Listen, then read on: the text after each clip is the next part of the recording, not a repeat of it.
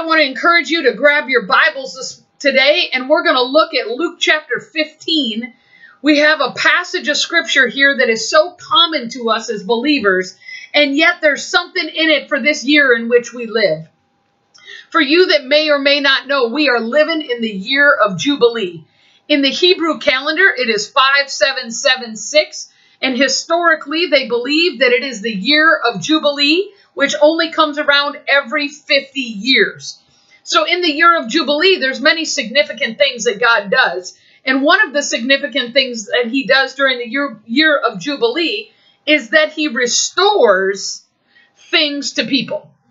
And as I was reading in Luke chapter 15 and thinking about the power and presence of God and how relevant it is for our day and our hour, the Lord began to show me the fivefold restoration that he wants to do during the year of Jubilee using the story of the Prodigal Son. And so I want to encourage you, if you have your Bibles open to Luke chapter 15, we're going to jump right in the middle of the story of the Prodigal Son. We know what he did, that he wasted all of his money that he had been given as an inheritance from his father on wild living. And the Bible says that he was in lack, that he was hungry, that he was naked, and that in that state of mind, he came to his senses and he turned and came back to his father. And we're going to pick it up right there out of verse 20, Luke chapter 15. It says, "So he got up and came to his own father. But while he was still a long way off, his father saw him and was moved with pity and tenderness for him. And he ran and embraced him and kissed him." That is the first thing that I believe God is going to restore in the fivefold restoration during this year of Jubilee. He is going to restore relationships. And specifically, I believe he's going to restore, according to Malachi chapter 4, the hearts of the fathers back to the children and the hearts of the children back to the fathers. Jesus came to an orphaned planet. When it says, "For God so loved the world that he gave his one and only begotten Son," he sent Jesus into a planet of orphans. We that have been left without a father. We that have not been protected. We that have not been provided for. We that have not known who we are. But he restores our relationships. The very first thing that I believe God is going to restore during this Jubilee, and many of you are seeing it, and many of you will continue to see it, is that God is about to restore relationships. The first thing that happens in the story of the prodigal son is that when he returns to the Father, there is the restoration of relationships. And as believers, we know that in 2 Corinthians, we are called to be ambassadors of reconciliation. We are called to reconcile relationships, reconcile sons and daughters back to the Father in heaven. And so the very first thing, if you're wondering where you're at in the kingdom of God and on his calendar and what is he doing with you, the very first thing that God is doing in this year of Jubilee is that he is in the process of restoring relationships. Verse 21 goes on to give us our second clue as to what God is restoring. It says, "And the son said to him, 'Father, I have sinned against heaven and earth in your sight. I am no longer worthy to be called your son.' But the father said to his bondservants," verse 22, here it is, "Bring quickly the best robe and put it on him." You've heard the story of the robe that is placed upon his son, but did you know what the robe signifies? In Luke chapter 15, that father was not just any father. That father was a king. He was a rich father. He had servants. And as we read the story, you'll see he had a lot of other stuff as well. But this king that represents the Father in heaven is a royal king. And so when he came and put the robe upon his son, he was not only restoring the relationship by running to him and kissing him, he put the robe on him as a restoration of his identity, as a son of that family, as a royal priesthood, 1 Peter 2:9 says, a holy nation, a people belonging to God. The robe represents your identity. God is restoring the identity of the sons and daughters.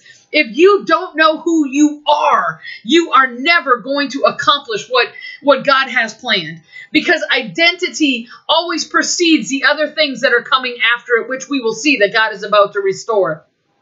But I am here to tell you this morning, ladies and gentlemen, that God is in the process, number one, of restoring the relationship between him and the prodigals. And if you've already returned and that relationship is restored, I want you to know the next order of business on the Father's agenda is to restore identity. He wants you to know who you are in him. He wants you to know your identity and your highest calling. The greatest title that you will ever be given is that of son or daughter. You are called a son or a daughter of the Most High God. There is no higher title. That's why this is the fivefold restoration. The first thing he's restoring is relationship. The second thing that he is restoring is identity. And as we go on in verse 22, it says, put a robe on him and give him a ring for his hand. The third thing that God is restoring in this year of Jubilee, my God, today somebody's going to get excited. The third thing he's restoring today is he's putting a ring on your finger. Not just any old ring. He's actually putting a signet ring. The ring represents your authority. If you read the book of Esther, chapter 3, Haman asked for the king's ring of authority so that he could make a decree that could not be changed. God is restoring the ring of authority upon his people. He first has to restore the relationship. He second has to restore your identity. Because if you don't have a relationship, you don't know who you are. If you don't know who you are, you don't have authority. The church is lacking authority to cast out demons, heal the sick, and raise the dead. Not because we haven't been commanded to do so according to Mark chapter 16. But because we don't know our identity, and therefore we're lacking in authority. Come on, somebody. It is the fivefold restoration year, and God is on the move in a powerful way. He's going to restore your relationship with him. Then he's going to restore your identity in him. And then he's going to restore the authority that is given through him. You were called to cast out demons. The Bible says in Matthew chapter 28, verse 18, all authority in heaven and earth has been given to me, and I give it to you. Go into all the world. So the authority that was given to Jesus, that was laid upon his shoulders, the ring that was placed upon his finger, he said, I'm restoring that ring to you. That ring of authority is being given back to the children, to the sons and daughters in this year of Jubilee. It is time for the fivefold restoration. Some of you, you've had your relationship restored. Some of you, you've had your identity restored. And I want you to know that you are right on track, because if you know who you are, your authority is soon to follow. Because he is a God that looses authority. That's why we've been in the season of knowing our relationship and knowing our identity. That's why you felt in the spirit realm that God is helping you know who you are. He's been working on your identity because he wants to loose the authority of God. And I'm telling you today that God is about to loose his authority through his people again. We are about to see demons cast out with a word. With a word. You're not going to need to shake, bake, and quake. You're just going to speak the word and the demons are going to go. I'm telling you, with a word, we're going to see limbs grow out. People that have club feet, people that have cancer, we're going to see diseases cast out of people with a word. Because every sickness, every disease, according to the book of Acts chapter 1, says that it is a spirit of infirmity. And that Jesus cast out the spirit of infirmity. And that spirit must go from our people. Because 78% of Americans are on some form of prescription drug. And it is high time that we break the spirit of infirmity off of the Church of Jesus Christ. And we begin to decree and declare that we are healed, healthy, and whole in the name of Jesus. Hallelujah. I know you shouting right now. Praise the Lord. So he's restored your relationships. He's restored your identity. Did you know fathers give identity? That's why he has to restore your relationship to your father, because your identity comes from your Father in heaven and from your Father on earth. And then the third thing he's restoring is your authority. Then look at this. Verse 22 is a power-packed verse. Then it says, and he put sandals on his feet. Did you know that the sandals or the shoes, depending on your translation, that is your destiny? The Bible says we walk by faith and not by sight. The Bible says that how pleasant are the feet of those who bring good news. Your feet represent your destiny. We are called not to walk in the counsel of the wicked. We are called to walk on the path that God has laid before us. It is our destiny. For I know the plans I have for you, plans to prosper you, to give you a future and a hope. Your feet represent your destiny. Your feet are the ones that tread upon the lion and the cobra. Your feet are the ones that crush the head of the enemy. Your destiny is in your feet. The Lord says that every place your foot shall trod, that shall be the ground I give to you. I'm telling you today, when you have a restored relationship with your Father, He will bestow upon you an identity as a son or daughter of God. He will release to you your authority, and then you will begin to walk into your destiny. My God, today it is the fivefold restoration of God that He is doing through the people of God in this year of Jubilee. It is a great time to be alive. I don't know about you, but I'm telling you, I have waited 40 plus years to see my identity, to understand my relationship with my Father, to experience the authority that God has given me. And I am beginning to walk into my destiny. I am beginning to step foot. I don't have to kick open a door. I don't have to force anybody to let me in. I don't have to wait for man to lift me up. I just got to know who I am. Let the authority of God rule in my life and watch the destiny that God has for me open before me. And the same is true for you. One thing that I have noticed is that people that don't know who they are, they try to kick in doors of destiny for themselves.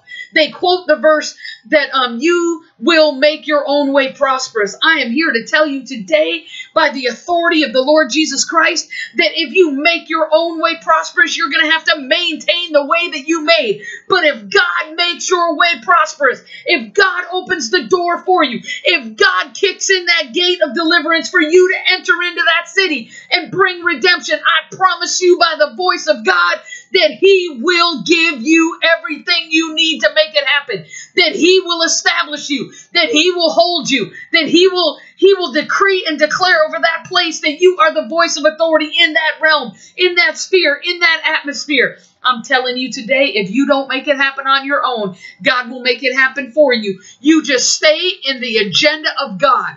If you are in the identity stage, don't force the authority, because if you go in and try to have authority before you have identity, the demons are going to look at you and say, Jesus we know, and Paul we know, but who are you? You must know your identity before you can release your authority. And if you don't have any authority, guess what? You may build a big church. You may have a large ministry. You may have TV ministry, radio ministry, name it and claim it ministry. But I will tell you today, right now, that you will not be able to establish a change that is lasting and leave a legacy, because you will not have any authority and people will know it. When Jesus came on the scene, He began to teach, and the Bible says that the people were amazed by His teaching, because He didn't teach as the scribes and the Pharisees. He actually spoke as one that had authority. We have been living in a generation with preachers that have no authority, and therefore people don't have any frame of reference. But I'm telling you, people that have an identity are going to release an authority, and they're going to walk into their destiny. And when they do, the Pharisees are going to be exposed for who they really are. So you just get ready. Wait for God to do it for you. He knows the timing. He's not demoting you. He's actually promoting you by protecting you from sending you out into the lion's den before He's ready to shut the lion's mouth. Come on, somebody. Anyway, I'm excited about that. That's the fourfold. The restoration of relationship, the restoration of identity, the restoration of authority, and the restoration of destiny. Here's the final thing that He gives. He goes on to say, verse 23, and bring out that wheat fattened calf and kill it, lest let us revel and feast and be happy and make merry. Ladies and gentlemen, the final thing that God is going to restore, once He's restored your relationship, once He's restored your identity, once He's restored your authority, once He's restored your destiny, He's going to restore unlimited resources, because you're going to need them to do what he has called you to do. But your identity will be so secure that you won't need to buy a fancy car so people think you're amazing. You will already know that you are a son or daughter of God, so you know you're amazing. You don't need a car to make you look amazing. Who you are in Christ is amazing, and you're not looking for man to lift you up because God lifted you up, and therefore you are not looking for the man's applause because you've got the applause of God. You're not looking to compete with other people. You're actually looking to compliment other people because you recognize that as a kingdom person, unlimited resources are at your disposal, not for you to get fat and happy, but for you to rejoice and to celebrate and to pour out resources into every avenue and venue that God releases for you. God has called you to be an apostolic resource center. He's called you to be a distributor of the wealth of God. He's called you to not copyright the words of God, but to share them freely because you are a voice. Ladies and gentlemen, I want you to know that there are very few voices, but there's a lot of echoes. There's people that are going to take this message and they're going to echo it. And I say praise the Lord because I know that I have unlimited resources. I have access to the bread of heaven. I have access to a distribution center in heaven that is without lack. He is the creator of heaven and earth. He will create a new sermon for me to preach once this one goes out. And I decree and declare to you that whether you're an echo or you're a voice, I want you to know that if you're in the process of the fivefold restoration, God is on the move and he is going to do immeasurably more than you could ask or imagine. It is time for the church to arise. It is time for kingdom people. They're going to start coming out of their caves. They're going to start coming out of their training camps. They're going to start coming out of the places where God has had them hidden for the sake of training, establishing identity. And when you come out as a son or daughter of God, you are going to see authority flow through your hands. You are going to hear authority come out of your mouth. And you are going to experience the wonder of the King of Kings and the Lord of Lords as he opens doors of destiny to you that you never knew you could walk through. And all those years of tithing where you sowed but you haven't seen what you were supposed to reap. With all those promises of God that you look in Scripture and you say, I'm doing what God told me to do, but I'm not seeing what he said would be the reward. I want you to know that according to Hebrews chapter 13 verse 6, that he is a rewarder of those who diligently seek him, and that he, Jesus the man, Christ the anointed, he is your great reward. He is your treasure. He is the reward of those that know their identity. He's it. Once you've seen him, oh my God, today the glitter of the gold goes away because you have seen the King of Kings and the Lord of Lords, and it changes everything. I just want you to know that I'm so honored to share this fivefold restoration with you today. I believe that God is in the process of doing it in this year of Jubilee. So take heart, don't give up, and know that the best is yet to come.